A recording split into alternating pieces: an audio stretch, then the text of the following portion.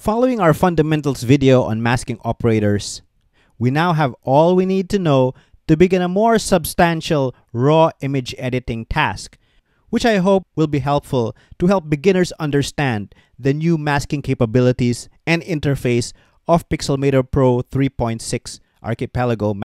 That's what we're going to be doing in today's video. To demonstrate the masking interface, let's edit this raw image.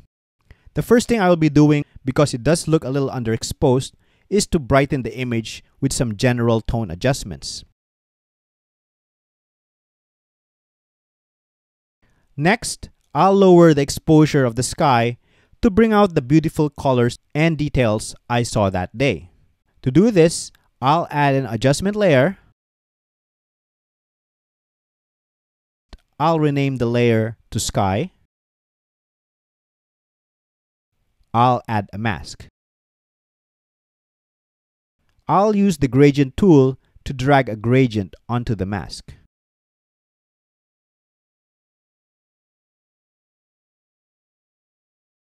There, the mask is created. Let's test it by lowering the brightness. While the adjustment does target the sky, it also is affecting the trees. Let's refine the mask in a way as to exclude the trees in the mask. Unfortunately, the trees include a lot of fine detail. Manual brushing is out of the question. Pixelmator Pro also does not have any object selection tool or luminosity masking tool to help in the process. The only tool that might be able to work is the color range tool. Let's try that. With the image layer selected, I'll press W on the keyboard to bring out the color selection panel. I'll use the color picker to choose a representative color.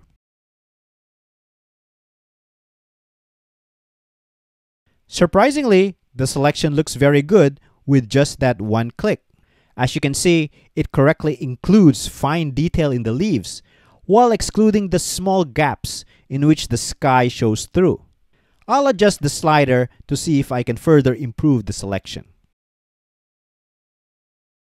I'll click Apply. Next, I'll add a mask. As you can see, a second mask is added to the adjustment layer, which is of course the new feature of 3.6, the ability to combine masks. As a reminder, in the previous version, you were limited to adding just one mask per layer. I'll rename the mask to Trees. Unfortunately, performing the adjustment is still darkening the trees. The reason, and you would know this if you watched my previous video, is the masks are combined via an add operation by default, when it should be subtract. By the way, if this is confusing, make sure to watch my video on mask operators, which gives the basic overview of how mask operators work. As we need to subtract the trees from the sky, I'll change the operator to subtract.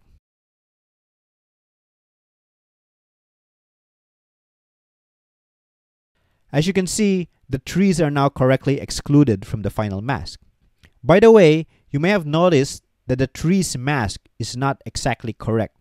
While it is not in any way affecting the final output because of the way the subtract operator works, I'll try to correct it by using a paintbrush to remove the misselections. And this demonstrates another strength of combining masks, the ability to edit masks independently of each other. There, the mask is fixed. Next, I'll brighten the persons to make it really stand out. Once again, I'll create an adjustment layer.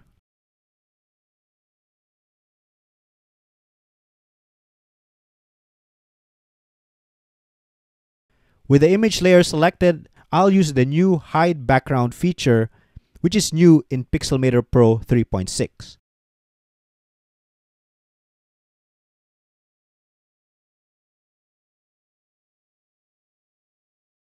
There, the background is removed, and it is very accurate.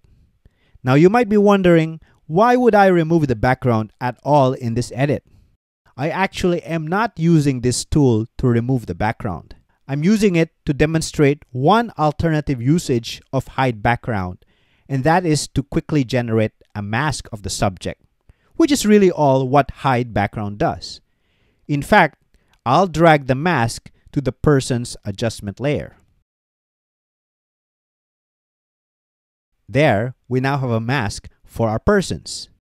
Next, I'll brighten the persons to make it stand out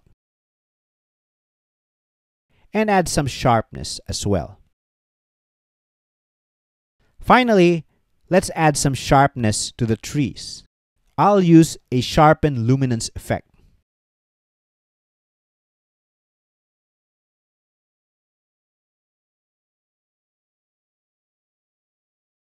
Next, I'll use the new masking toolbar to copy the tree's mask.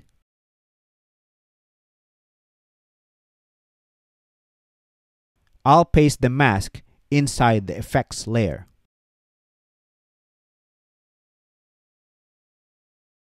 I'll move the sliders to enhance the sharpness.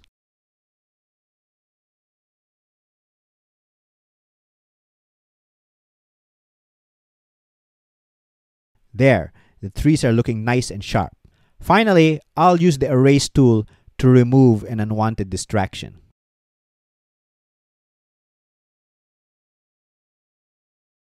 Here is the before and the after.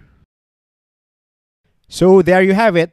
That's how you edit a raw file with the new masking features of Pixelmator 3.6 Archipelago.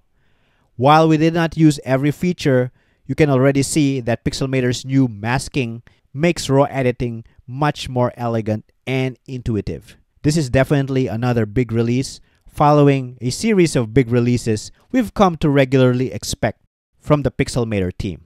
Let me know what your favorite new feature is in the latest Pixelmator Pro update. I'd love to hear from you.